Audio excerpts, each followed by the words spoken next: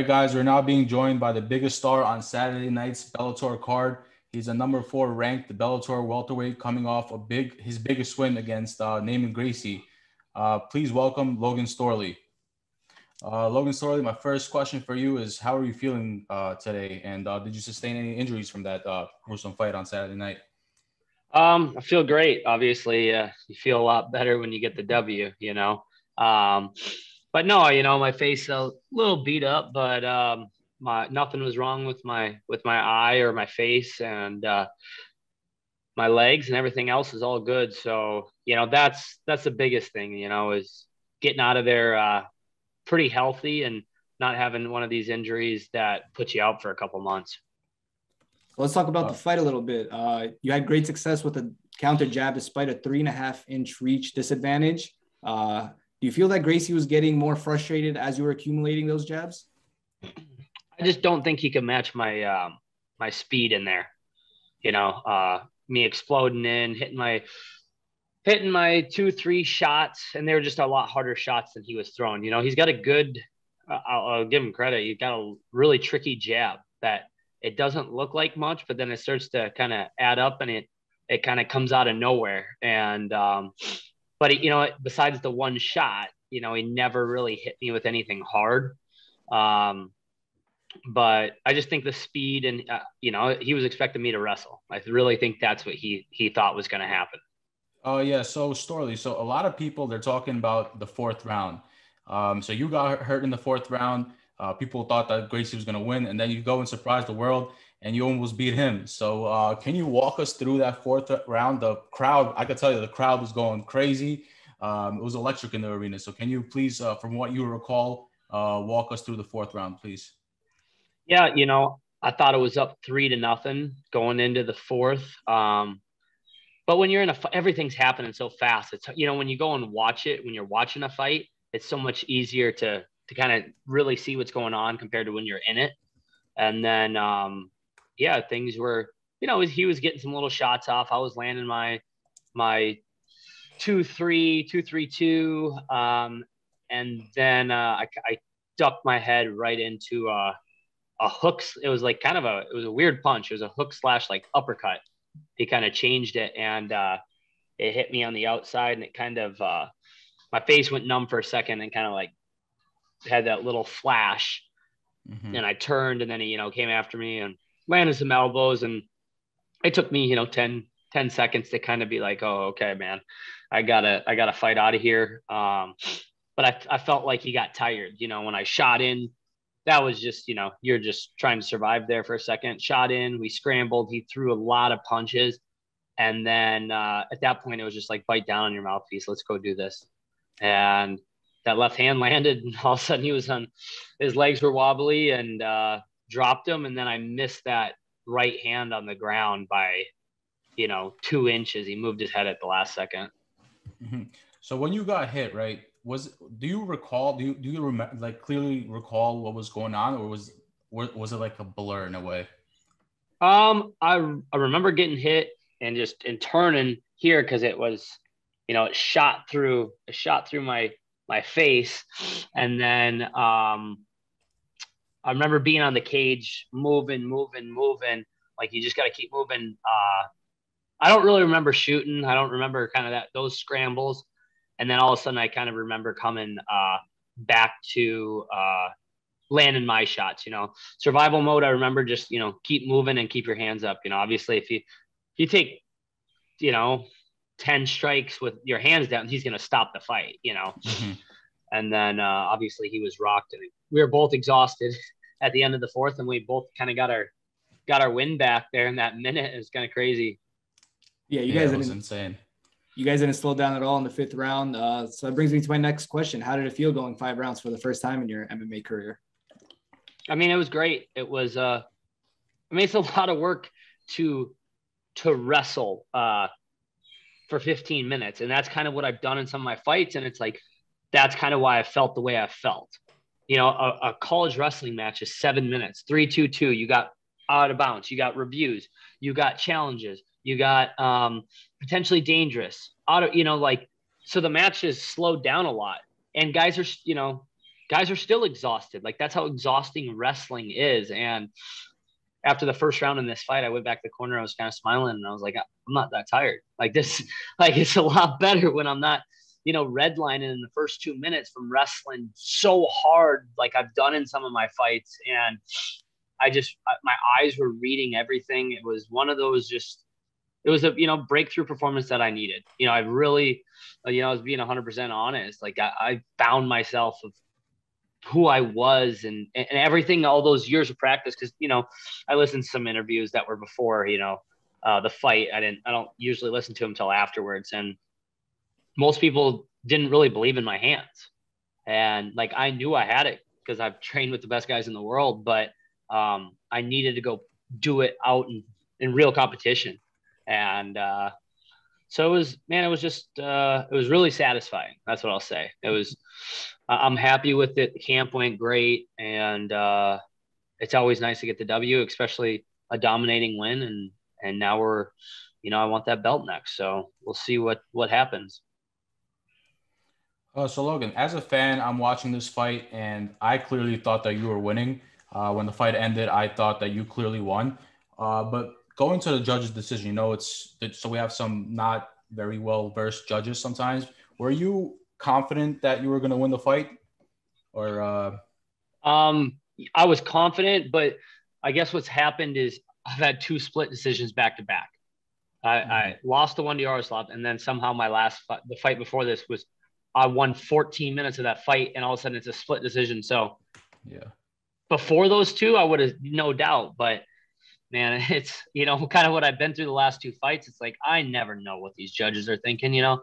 And, you know, Gracie's obviously has a name, you know, and family background. And it's like, so that kind of worries you a little bit too. And, but I was pretty confident that I got it done. But we've seen crazier stuff, you know, decisions. And so as soon as they said, you know, just a relief that, you know, you got the W, and the judges, you know, did their job right. Yeah, it would have been very upsetting. I was looking at the numbers, and you almost doubled the amount of significant strikes. I believe you landed somewhere close to 200, where he landed maybe 108 or something along those lines. So if it went to him, I would have been very surprised and mad at the same time, because our judges, some of them, they need to go, I feel like. But I'm glad they got this one right. Well, yeah, it's just you know, for me, I went forward the whole fight. I landed the bigger shots. I stuffed all the takedowns. I dropped him. You know, he hurt me, but I didn't drop. And I dropped him. And, you know, I put his head back quite a few times, you know. So it's like I felt like those things added up over time. And that's why I was pretty confident. But I've had bad luck, you know, these last 2 fights with just crazy judges. So I was just, you know, relieved once they said it, you know, 50-45 and then 49-46. And I was like, there's no way that they give them this. Like, if they do, it's just like, what, you know, would have been a robbery. Yeah. So, but no, it was exciting. So after you spoke with Big John, you got down on your knees and exchanged some words with Robbie Lawler. Do you guys remember what you spoke about in that moment? It was just kind of sitting there and just being like, Rob was happy for me, and he's been, you know, part of this journey since we both went to Combat Club. You know, that was 5 years ago.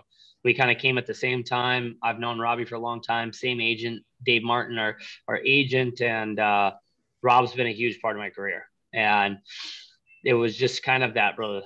I don't know, like, you found out who you were, and you had to win over a top 5 guy, and like, you're doing what the plan was, you know, years ago when I first started the sport, was like to be in that position, to fight for the title, to beat the top guys and be the man, and then to do it in the way that I did it, standing up, everything Robbie's helped me with, those kind of, you know, the inner Robbie Lawler comes out, and it was like, I don't know, it was just one of those moments where I was just relieved, excited, and happy to share that moment with a, you know, guy who's done so much for me.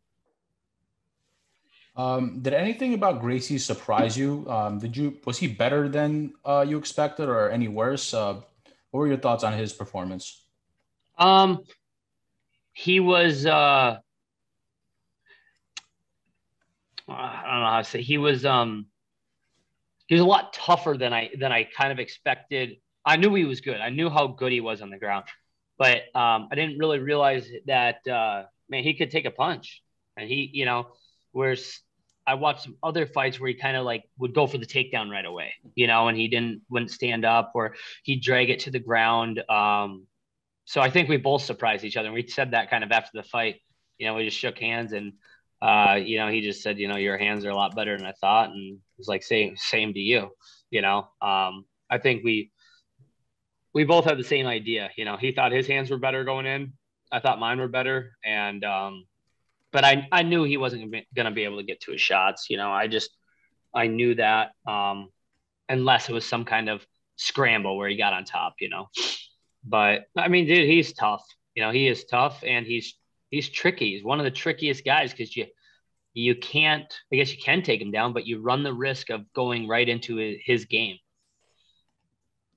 So I have a question for you. So you fought obviously the best in the division. You fought the champion of the division, and fighting both. Who would you say is the tougher fight for you?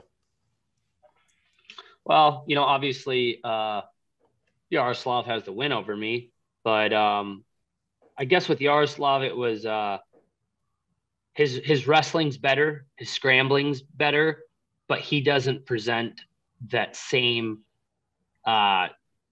like your knees and your arms, like you have to be so so careful with Gracie. But on the feet, I think Yaroslav kind of has his hands are better.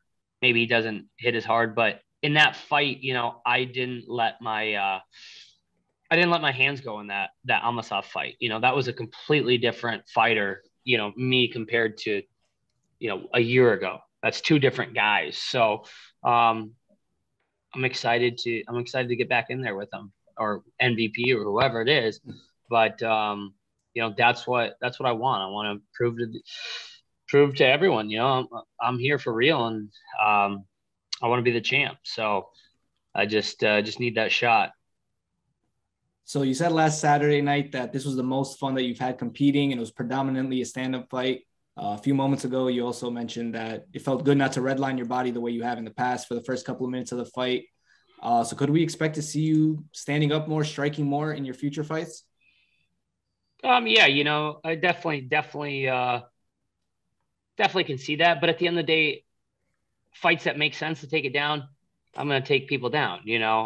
Fights where it makes sense to stand up and mix it up. I just need to mix it up a little bit better. And that fight, that's so much experience and confidence you just gained in 25 minutes of striking. And but at the end of the day, I can take down anyone in at 170 pounds in the world, and I can keep most everyone there. And I just got to do a better job of getting to my damage, getting to my damage on top. And now I can let my hands go, and now it's going to be even trickier for them to stop those takedowns and those scrambles. But I learned a lot about where to just kind of the pace of the fight. That's what I really learned in that last fight.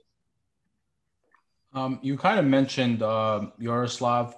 So in the rematch, what would you say you would do differently this time around? You said you were kind of reserved last time, but specifically, what would you change maybe in terms of training camp, in terms of the tactic that you would use? What would be different this time around? I don't think I would change too much. That fight, I dove in on a lot. What cost me that fight, I think, was at the end of the second, I gave up a takedown with 40 seconds left in a close round. And I think that's what cost me the fight. That swayed that one judge. That was me diving in on a single and going on, just taking a stupid shot because we'd wrestled for 9 minutes. Once I let my hands go, I knocked his mouthpiece out with the uppercut. I pushed him back, and then in the third round, I had a rear naked, was close. But I had him tired. I just got to let my hands go with him and kind of make it a all around fight, not just diving in on him and spending all my energy right away. And And that's where I kind of messed up that fight. So it's just little things, but the biggest thing for me is to put everything together. And I kind of did that last fight. So in an ideal world, I know you want the title shot. I think you made a statement. I think you're the top dog in the division that earned that title shot next. But if for whatever reason the Bellator doesn't come to you with that opportunity, but they give you an alternative to pick your next fight, who would you pick instead of getting the title shot?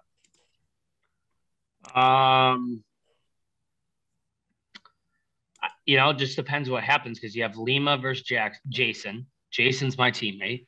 Then you have MVP versus Amosov. It's I don't know what those guys are going to do, because it's May, right? If those fights are brutal fights, how long are they going to sit out? But I'm also not going to go fight the number 8 ranked guy. That makes no sense. You know what I mean? To me, it's like I fought. I've signed the contract for anyone they've sent me during COVID. I signed to. I was going to fight Joey Davis, and I was going to fight Andrei Koreshkov, whatever. That would be a great matchup. And then I signed, and then they sent me Yaroslav. I signed the contract every single time. No questions asked. Signed it. COVID happened. Joey didn't make the one fight because I think California was completely shut down. And then Yaroslav showed up, and I tore my MCL a few months before that and missed the fight. And I didn't ask for extra time. I still showed up.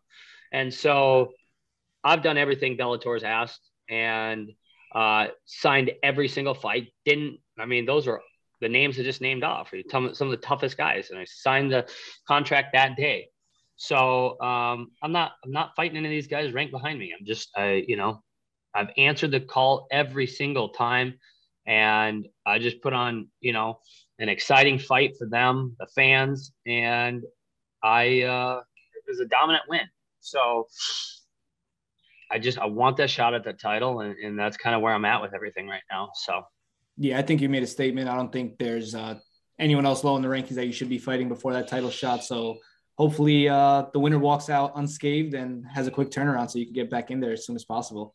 Yeah, exactly. So we really appreciate having you on. Is there anything you'd like to say to our audience before we wrap it up? No, just, thank you to everyone. Received a lot of love after this fight, which is kind of nice compared to some of the other fights when I, take people down. So it was cool. And, I appreciate the MMA fans around the world that reached out. It really means a lot to me. Yeah, and we appreciate on behalf of MMA fans the great performance that you put in. We were sitting cage side, one of our first times sitting all the way up close on such a big event. So you guys really put on a great show for all of us, and thank you for that. Can't wait to see you back in there. Thanks, appreciate it. All right, man. Take care. All right, see you guys.